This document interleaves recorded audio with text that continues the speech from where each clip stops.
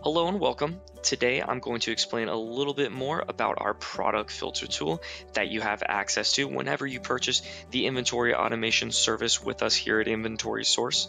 As you can see, for this specific integration, I'm going to jump down into our filter rules tab to filter out what products I do and do not want to sell using this product filter tool. As you can see, we give you two options for filtering out products, what you do and do not want to sell.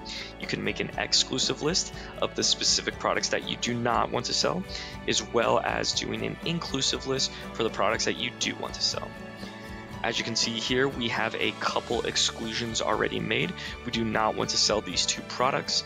You can make exclusions by searching the SKU here in the search bar and adding the exclusion. You can also browse the catalog for this specific supplier, as well as doing a bulk SKU file upload for making exclusions of products you do not want to sell. As I click here, I can switch to an inclusive list. Most people use this inclusive list due to the fact that some suppliers sell thousands and thousands of products, and you only want to sell about, say for example, 100 to 200 to 300 SKUs or products. You can come in here, search by SKU, add the inclusive. You can also browse the catalog or do a bulk SKU file upload for this specific inclusive list. Going to switch back to an exclusive list and show that you can exclude by brand. So as you can come in here, you can click on which brand you do not want to sell. We also provide additional exclusion options. You can exclude products out without images.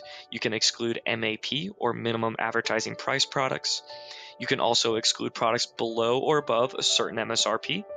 You can also exclude products below or above a certain weight. You can also exclude products that have below a certain quantity available.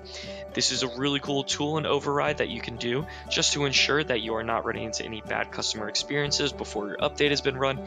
Kind of gives you a safety net of, I'm not going to sell products below the quantity of 2, just to ensure that I'm selling in stock items. This is our product filter tool on our product filter rules tab. You can also exclude products out by categories. Whenever you click on this category tab, which is the category mapping tool, as you can see here, you can exclude products by parent categories or subcategories.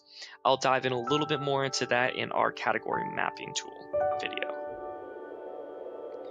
Whenever I want to test the price and filter rules that I have set, as you can see, I grab the SKU of this specific product that we excluded out, came in here and searched the SKU, and as you can see here, it will not show on our site because we have made that exclusive list for this specific SKU. What's also cool is it shows a little story about how the price is being applied for using this specific tab.